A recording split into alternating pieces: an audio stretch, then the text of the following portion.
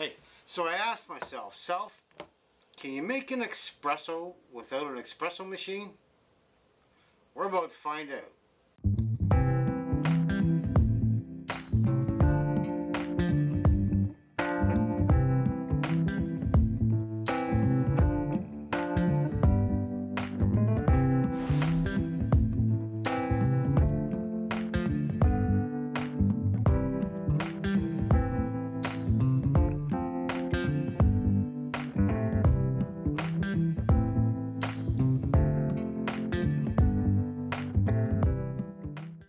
Good morning, folks, and welcome back to the channel. And yes, I did think, can I make an espresso without an espresso machine?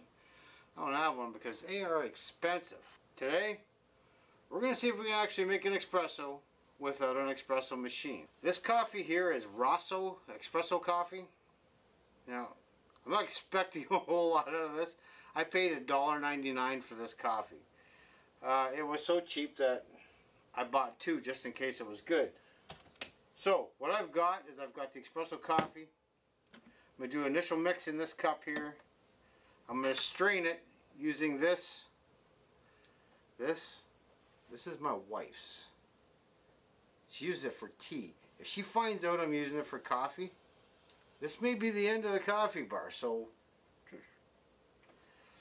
anyways, I'm going to strain it through there into this cup here. We're going to see how it works out. So, let's get moving.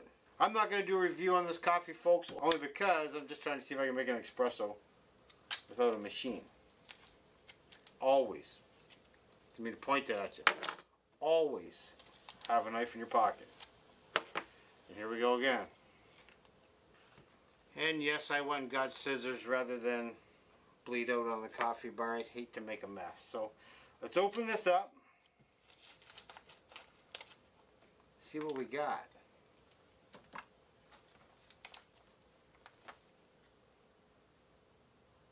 Not a very strong smell.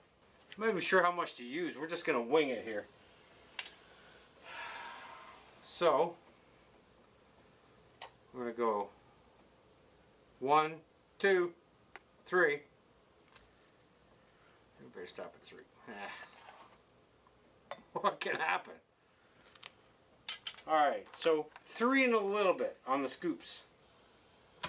Going to add some hot water.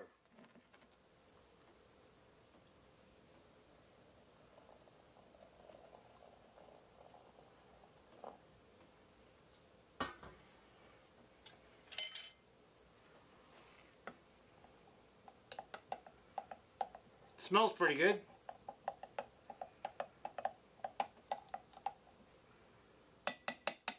Now we're going to try and strain it into this cup without making a mess.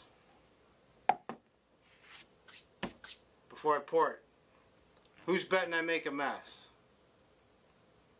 I'm waiting. Leave me a comment. Who's betting I make a mess? I'll make a mess.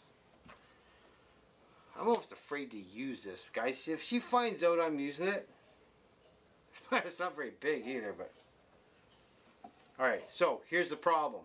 The glass is hot. Let's see if we can make it work. We have a mess. You're right.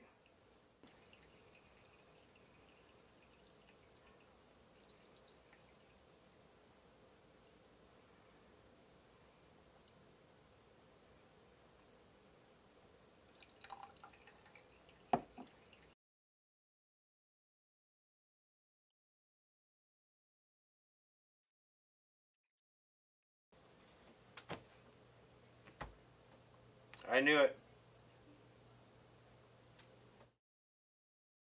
Alright guys, note to self. You need a bigger strainer. What happens is you get a little bit of the grounds left in the bottom. You don't want them actually in your espresso. So I got some crud on the side there. And yes, I made a mess on the bar. I told you it was coming. Alright, so I'm going to add a little bit more water here. Not very much.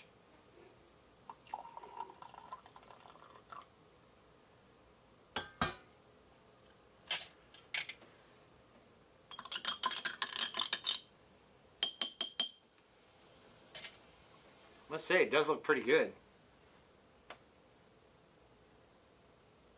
I may have found out why that coffee was $1.99. Okay, so I've let this cool off just a little bit because it was hot. Of course it's hot. It's coffee. It almost smells like the coffee review I did last week with the fresh beans. It smells like that first day. Let's see what happens.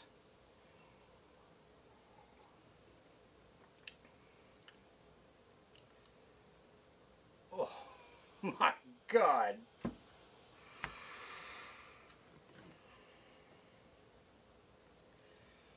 We're going to go with user error, or that is some horrifically bad coffee. Most likely user error.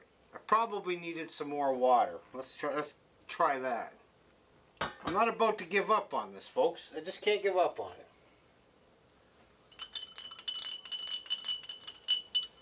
Now you saw how big the scoops of coffee were that I put in that, and I'm going to go with that might be the problem. The reason for this whole experiment is can you make an espresso without an espresso machine? Even though this is probably an epic failure, I'm going to say yeah, you can. You don't need the fancy machine. If you happen to have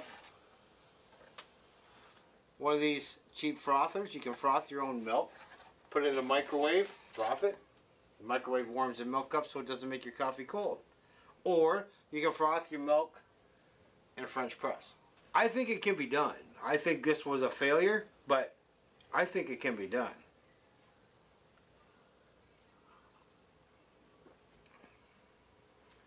That's better. Oh, that's better. That was it. That was it. I did not put enough coffee in it. Now, granted, this is not the premier coffee that we should be using to try this experiment.